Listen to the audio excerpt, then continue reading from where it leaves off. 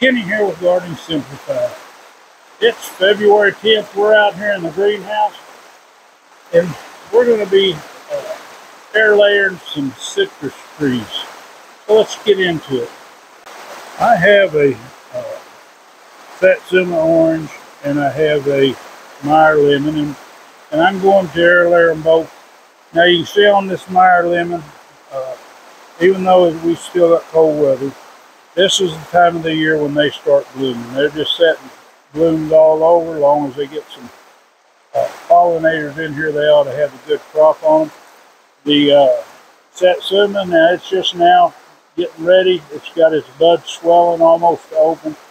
And what I'm going to do is take some air layers. But I'm running an experiment on this year. It's always an experiment for me. I have already air layered two. This has been about a week ago. But I use no root stimulators, and we're going to see how they do compared to the others. Okay, I've got a bucket here, a little tub, and I've got a few things that I'm going to use to do these. Now, I purchased these little air layering pods. They're just little round. They've got different sizes. This should be perfect for me. Now, I've already preloaded these pods, and we'll see once we get one of these limbs ready to put one on. But I also have a grafting knife. A lot of times this comes in handy when we're doing this. And my other tool of choice is a single-edged razor blade. Works real good. Now what we're going to be doing is we're going to take and we're going to actually air layer both these lower limbs and another one over here. But we're going to take the cambium layer off of here. And I'll show you how to do that. Also in our toolkit, we have some Clonex. I've used this in the past on my lemon tree, and it works real well. Well, in my orange tree. So first thing I'm going to do is get started here. And what I like to do is in the area where I'm going to be air layering, and normally I have my trusty clippers out here, but I'm just going to cut this little limb off right there. And as you can see with this one that doesn't have anything in it, you can see if we've got enough room to put this on. I think we're going to need to take just a little bit more off of here. And it doesn't matter if we come back to there a little bit, as long as we got room to cut off. This was actually where we air layered one off last year. And usually, I would say you want to air layer whenever it's actively growing. You don't want to try to air layer any type of tree when it's dormant, because what you're trying to do is it's actually got green leaves. Whenever you take this cambium layer off of here, what it's going to do is it's not going to feed this stuff back to the bottom. It'll still get nutrients coming up, water and stuff, but what it's going to do is it's going to cause this to grow roots right in this area. And for me, it's easiest with the single edge razor blade, and normally it'll take out about 1 inch.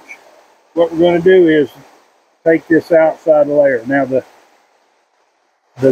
cambium layer is the layer right underneath the bark. So we're not going to cut real deep. We're just going to cut on this outside, and then normally we'll take this razor blade and we'll split it right down on this side, right down to where our other mark is. Then what we're going to want to do is we're going to want to peel this off. And a lot of times, if you have good fingernails, you can do it with fingernails. Depending on the season, it does better.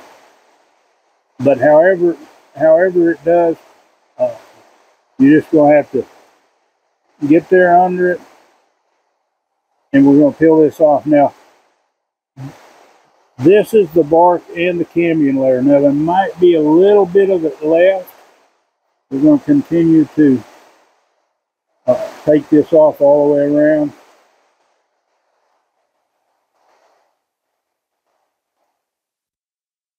and just be patient. Don't get in no hurry. Uh,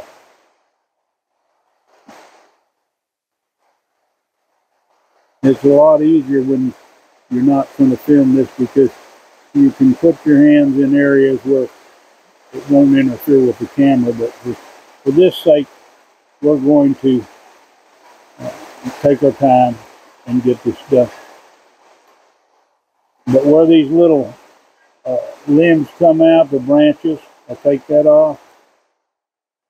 I want to make an effort to get all that layer of, you might say, bark, but all the layer of the cambium off of there, so that I can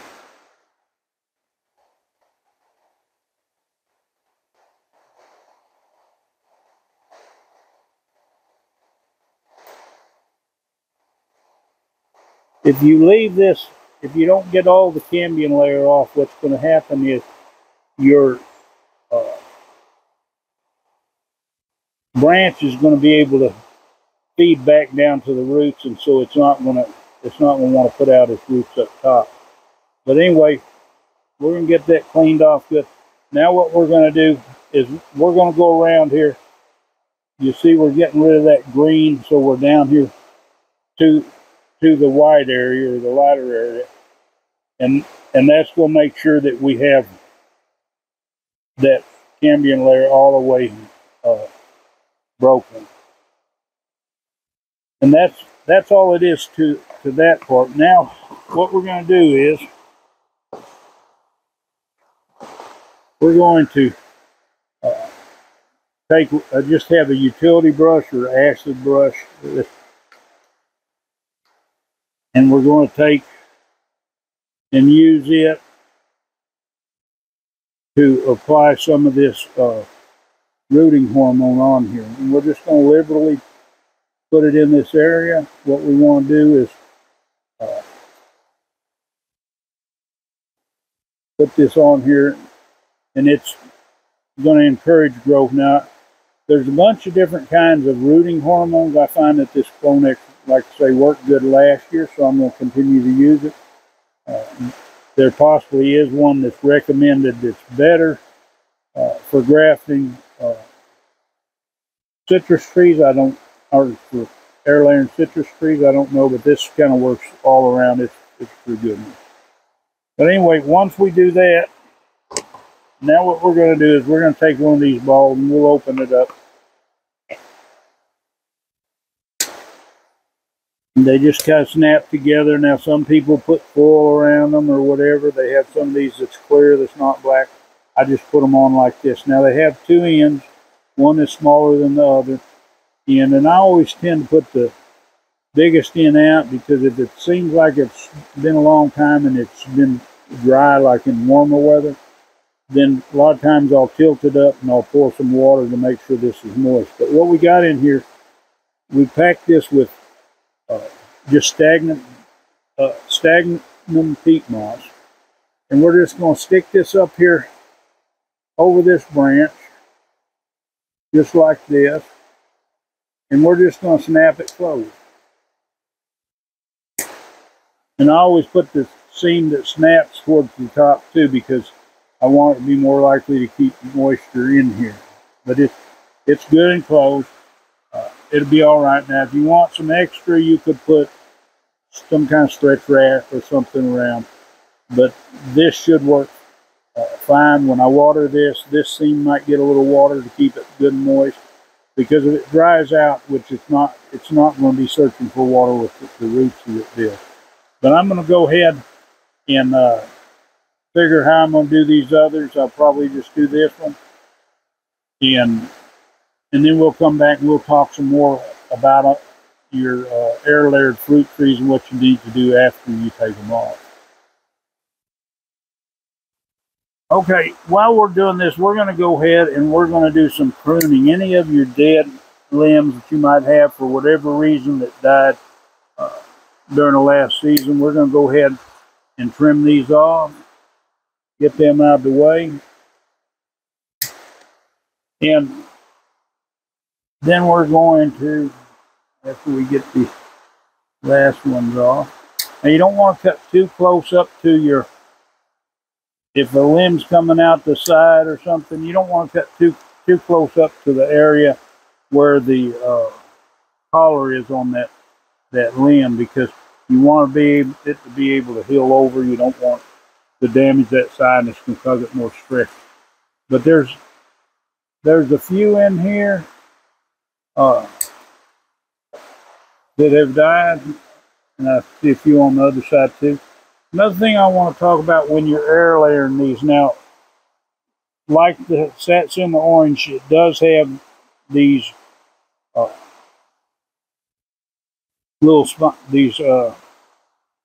thorns coming out of it. And what we're going to do is, anytime I air layer down close to where I'm air layered, I'm going to cut those thorns off, because I don't want to end up, when I get ready to plant this thing, that these thorns are going to be here and catch my fingers, because they definitely are sharp and they definitely don't feel good. But I'm going to go ahead and air layer some more. Okay, we have these all attached here, or air layer balls. But I wanted to mention one more thing.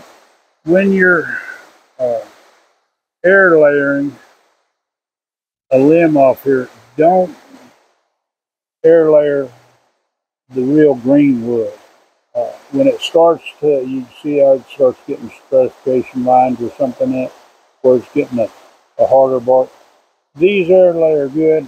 When I air layered the smaller limbs that were green like this, none of them took.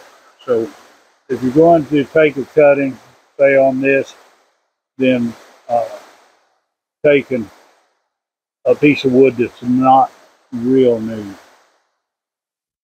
Anyway, that's all it is to it. Now we're going to go down here and talk about some of these that were air layered.